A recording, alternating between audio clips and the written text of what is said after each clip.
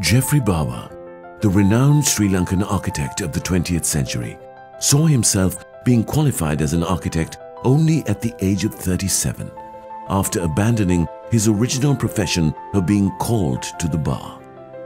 His name is synonymous with architecture and for establishing a style of tropical modernism in the island. His creations span the length and breadth of the country, and some of the notable achievements were the design of the Parliament of Sri Lanka, the Sima Malakaya, office buildings, private residencies, and many spectacular hotel projects. In 1948, Geoffrey Bawa purchased around 6 hectares of rubber estate.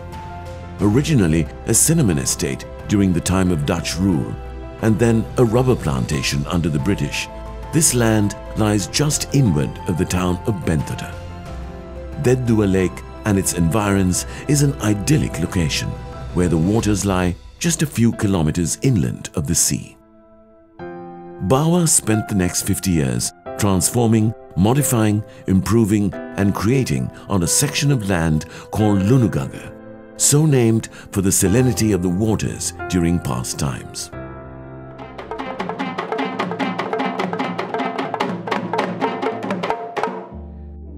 Lunuganga is a wonder of invention and creativeness. But its creation and blending in with the environment is not something that happened overnight. Bawa used this as his country home and experimented with various designs and concepts, which make the property a unique one. The property and its creations are a culmination of decades of work from the time he first purchased it.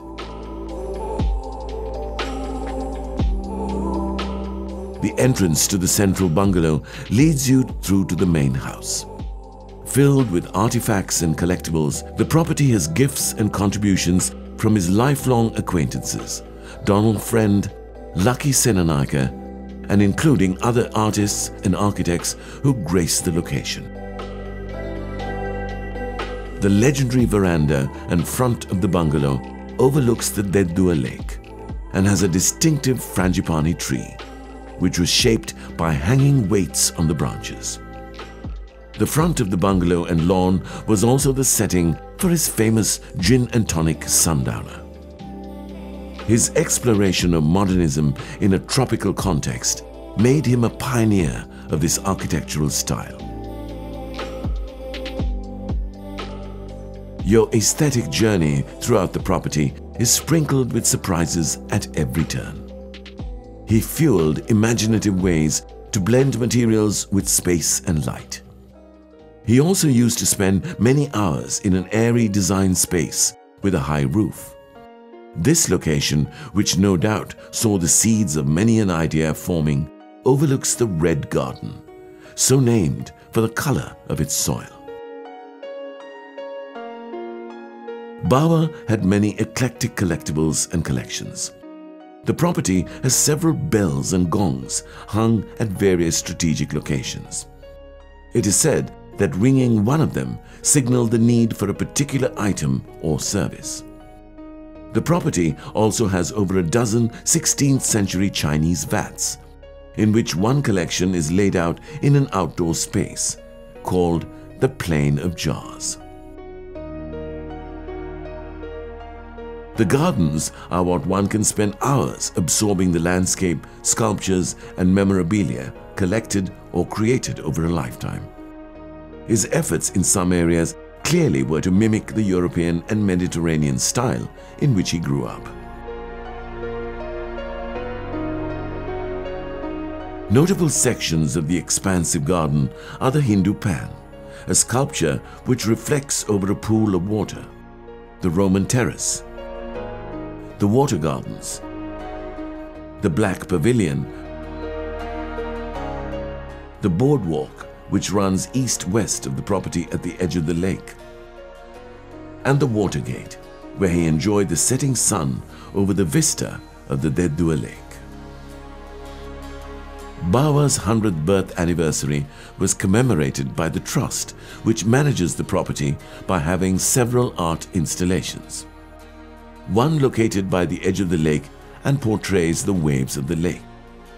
while another is a set of larger-than-life wind chimes. A photographic journey through the property was also captured by renowned photographers. There are 5 spaces available in the property to live in. All of them are spread out experimental projects of Bawa, each with their own unique style and ambience. The main bungalow has only one guest room suite, while the other room, which was Bawa's personal space and is closed to the public. Connected to the main bungalow is also an extension above the portico, referred to as the glass room. The gallery studio suite is the living space, arguably with the most character. The studio suite opens out to the yellow courtyard, which is a terrace overlooking some of the property. The gatehouse is a bungalow just before an area called Cinnamon Hill. This connects with a passage leading into a structure called the Lucky Pavilion. Finally, there are rooms in a cottage, Cinnamon Hill Rooms 1 and 2. This section overlooks the south end of Lunuganga. Cinnamon Hill is also the area where Geoffrey Bawa is remembered with a simple gravestone. Today, one is able to experience what a moment of his life might have been in this magnificent property by renting one of the rooms. Geoffrey Bawa is known as the father of Sri Lankan architecture. He was able to capture the heritage and culture of the country with an inimitable style, which was legendary and enduring.